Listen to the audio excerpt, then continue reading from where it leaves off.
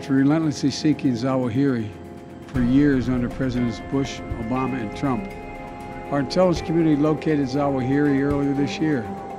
He had moved to downtown Kabul to reunite with members of his immediate family.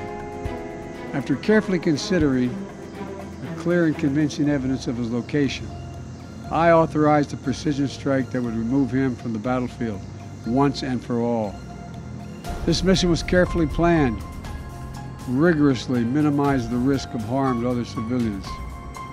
And 1 week ago, after being advised that the conditions were optimal, I gave the final approval to go get him. And the mission was a success.